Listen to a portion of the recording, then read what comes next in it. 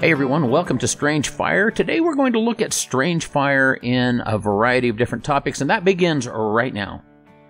A month or so ago, I was surfing the internet when I came across an offer I couldn't refuse. It was an offer to have a free Book of Mormon shipped to me. And I thought, hey, I'll take that. I mean, I can use that in the ministry, and that's one Book of Mormon that I won't have to pay for. And I figured, well, considering all the tithing that I have paid, I had at least one coming, right? So I filled out the form, gave them my mailing address, clicked send, and it wasn't very long before the phone rang. And it was a Mormon missionary, a sister missionary by the name of Chloe. She was a very nice person, very, very cordial, very friendly. And I believe that she is and was incredibly sincere in the things that she was doing. So I don't want to be critical of Chloe. It was interesting to me that the offer wasn't so much an offer for a free Book of Mormon, but that instead it was a way for missionaries like Chloe to call and sneak in a first missionary discussion even when people don't know that it's happening. She indicated that she was calling to confirm my mailing address, but that soon led to a discussion. And I have to admit that I wasn't as forthcoming about my knowledge of Mormonism as maybe I should have been.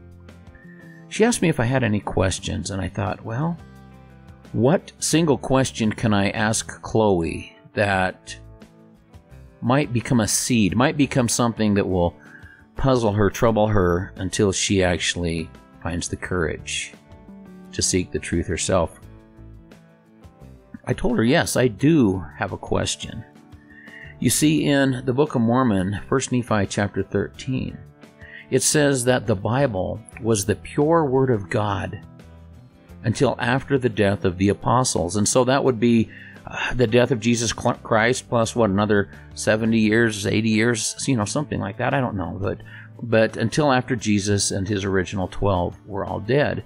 And the Book of Mormon then says that the Bible, which was pure and perfect, fell into the hands of the great and abominable church. That's the name the Book of Mormon gives the Christian church.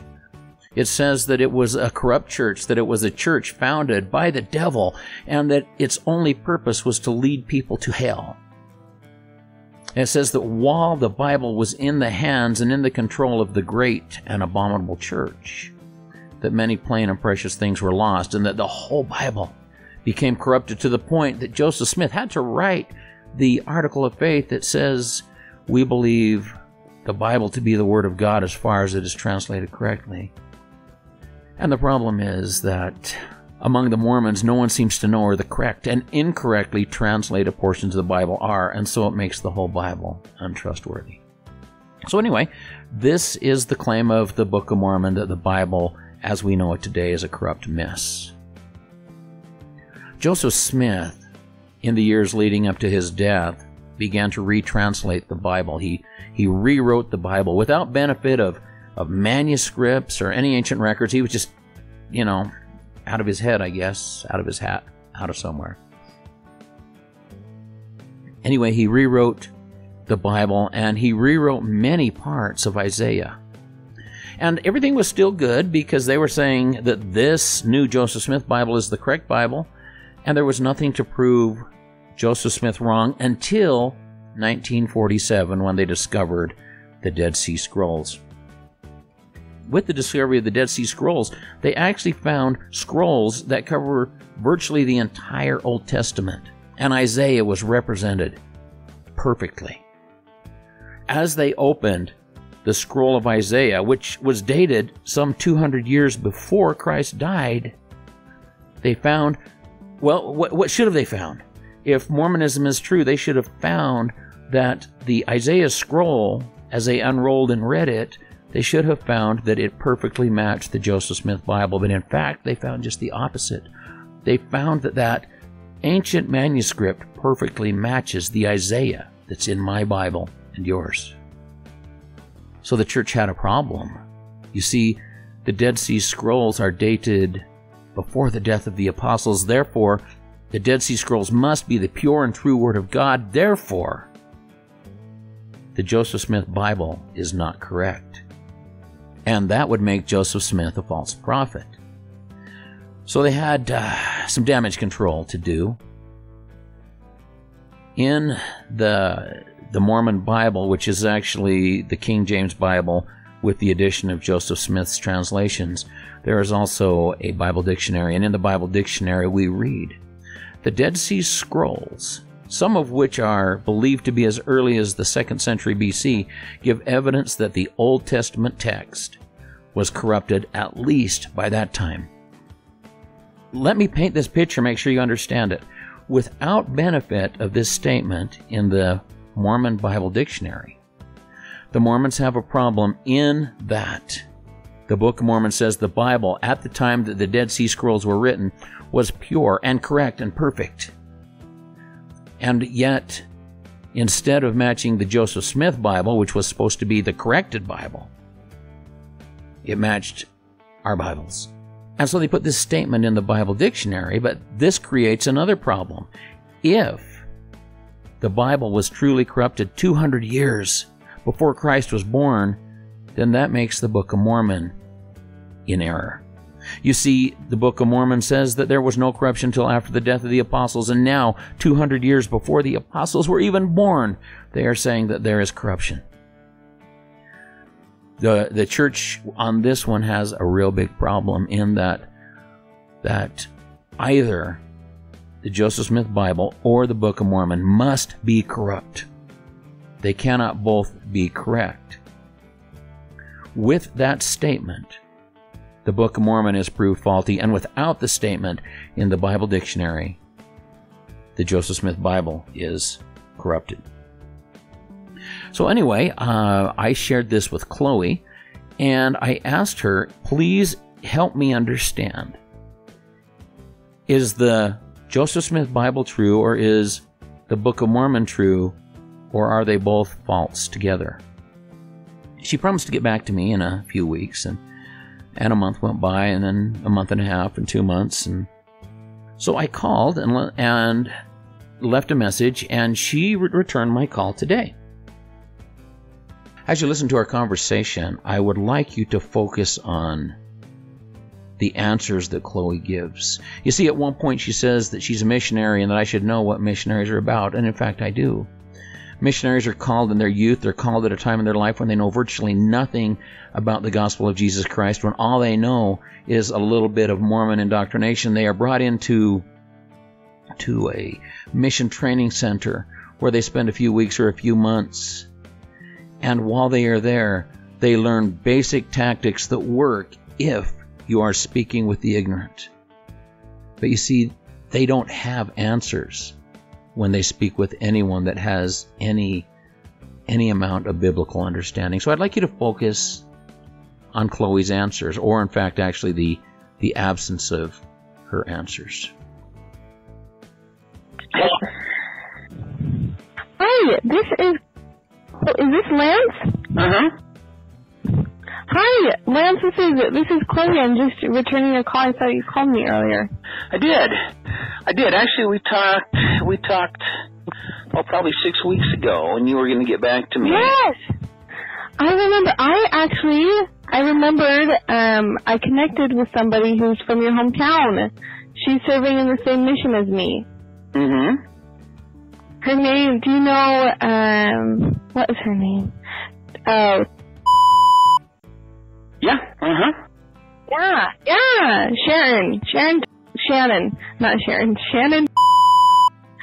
Yep, I connected with her, and I just never given you the time to call back. I'm sorry about that. Okay. Well, I actually wanted to reach back to you because neither one of us were really completely honest with each other. Yeah, we weren't honest because I'd already left my address, and you said you needed to call and confirm it so you could talk to me and stuff. But I wasn't honest either. 3 years ago, I was in the high priest group leadership here, and the truth is, there are 1,000 questions that you can't answer, and I'd really like to talk to you about them. And that one that says that the Bible was corrupted 200 years before Christ. That even makes Jesus a liar, because Jesus opened the Bible to the book of Isaiah in the synagogue in Nazareth, and he read from that to announce the beginning of his ministry. And so if what your leaders have put in your Bible dictionary is true, then Jesus stood there and lied when he announced his ministry. And I would just love to talk with you, because I won't tell you what to believe. I will just ask you questions, and I can give you a new question every day for 6 months that you can't answer. And if you can't answer, then you don't have the truth. But where does faith come in? Huh? Where does faith come in? Faith? Well, faith is a very interesting thing. You see, the Bible says over and over that if you go strictly by your heart, which is deceitful and easily manipulated, that alone isn't enough. It says, John said, we have to test every spirit. Moses said we have to test every prophet. Paul, the Apostle Paul, said even if an angel from heaven comes and teaches you a gospel that's different, they must be accursed. And so the simple truth is, faith is an important thing, but you have to know what you believe in, because you don't even know which Jesus you believe in, do you? I do. I know what Jesus I believe in. Okay, then can I ask you a couple questions? Actually, Lance, I'm not looking to... Wait a minute. I'm just going to ask you questions about Jesus. I'm not going to argue with you.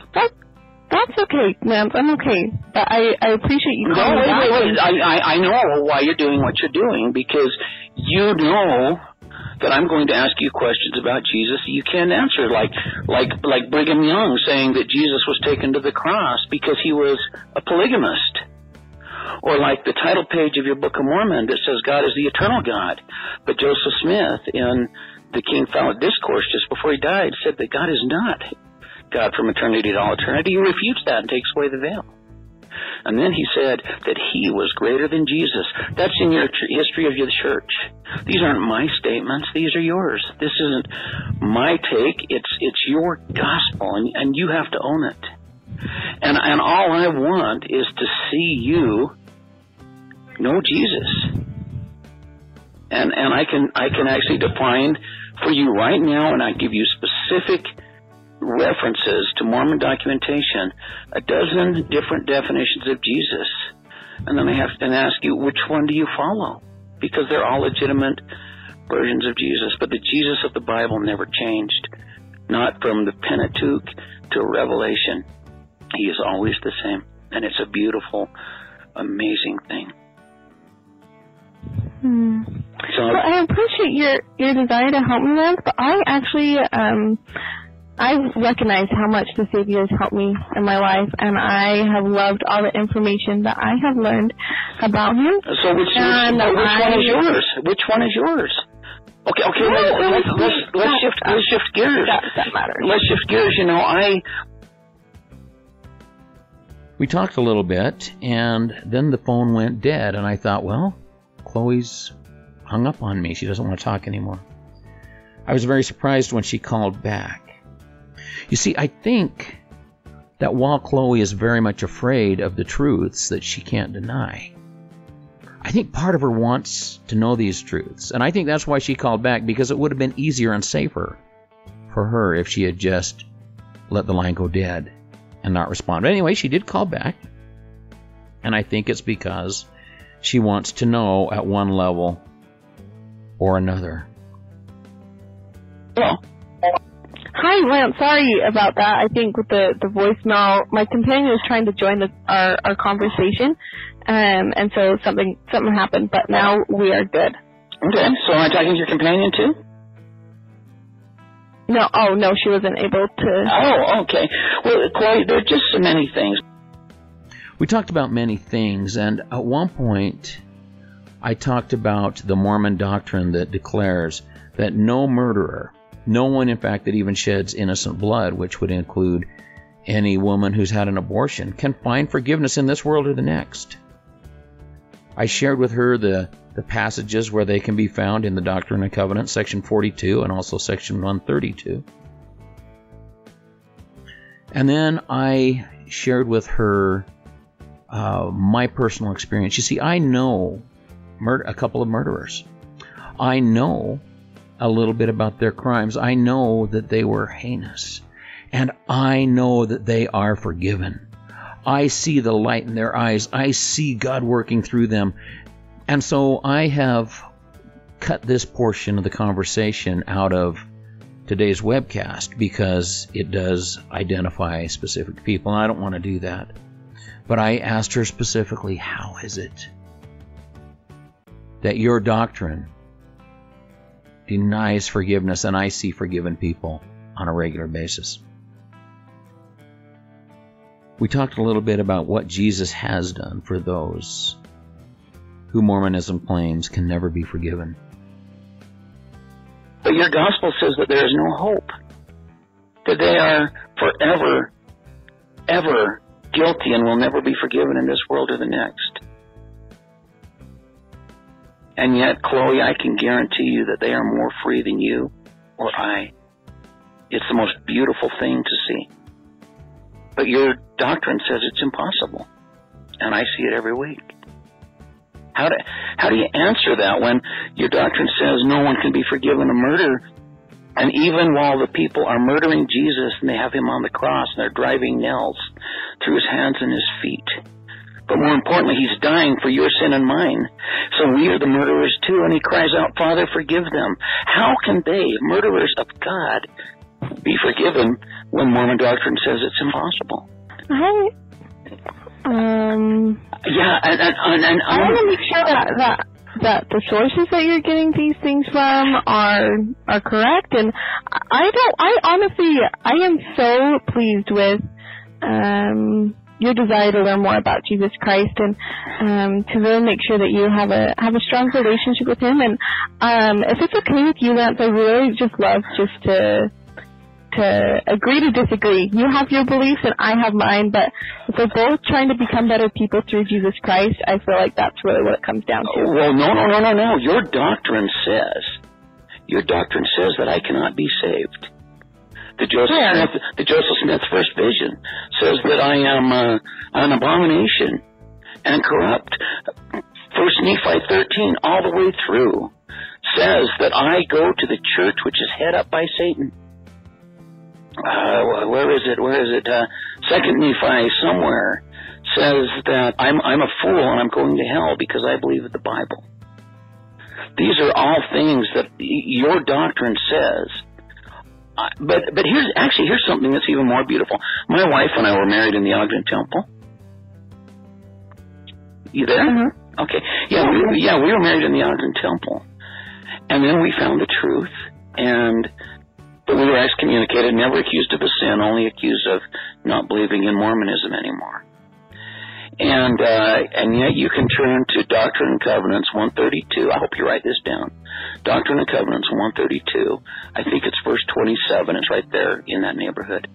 And it says, if a man marry a wife according to the new and everlasting covenant and according to my promise, that he or she can commit any manner of sin, including all blasphemies, except that they do not murder. And if they do not commit murder, that they will rise in the first resurrection and be exalted as gods and goddesses. Here we are, my wife and I, voluntarily left the church because we know it's not true. And yet your own doctrine, 132, verse 27, I believe, tells us that we, once having been married in the temple, can never lose our exaltation no matter what we do, as long as we don't kill someone. Does that sound right to you?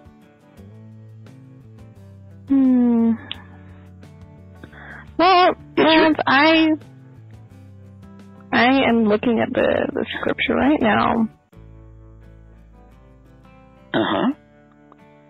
If a man marry a wife, according to my spirit of promise, or however, I'm paraphrasing, obviously, because I'm sitting here having lunch. Don't have that in front of me. But it says that we can commit any sin, all manner of sin and all blasphemies, provided that we do not commit murder and shed innocent blood. And we will rise up to our exaltation. That's interesting, and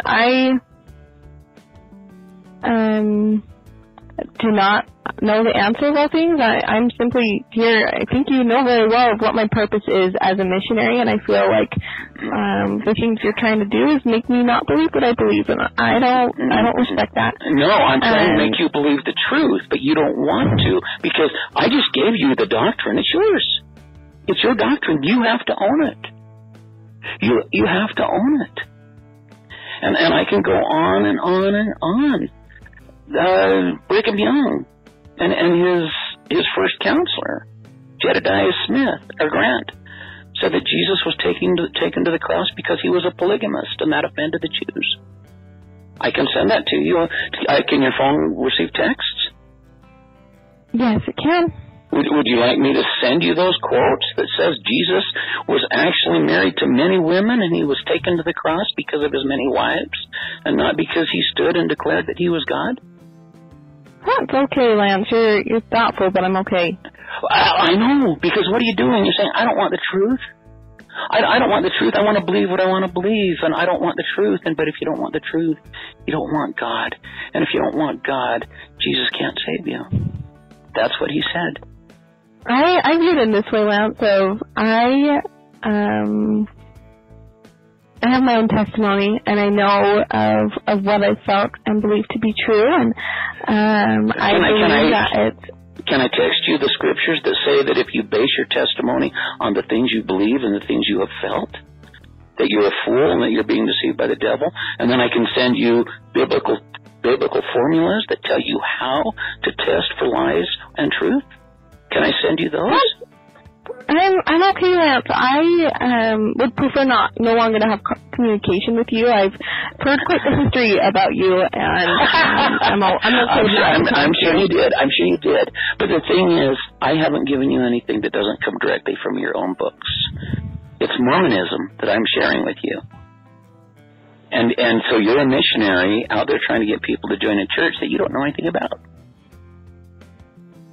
I don't appreciate that, Lance, and I hope you have a good day. Bye. Bye-bye. In closing, I want to point out why I have put this up. You see, I want you to understand how difficult it is to reason with Mormons who have been indoctrinated for the entirety of their life. I want you to understand how frustrating it can be. But I also want you to see that getting angry has no benefit. We simply lay out the truth. We simply ask questions that can't be answered. And these are seeds that are laid at the feet of these people, on the hearts of these people. Some will grow, some won't. Some will sprout and produce fruit. Some will begin to grow and wither and die. And others, I suppose, will be scooped up by, well, what does the parable say? By the birds, which are really Satan, and carried away before anything good happens. I want you to understand that these Mormon people all around you are as beautiful and sincere and good as is Chloe.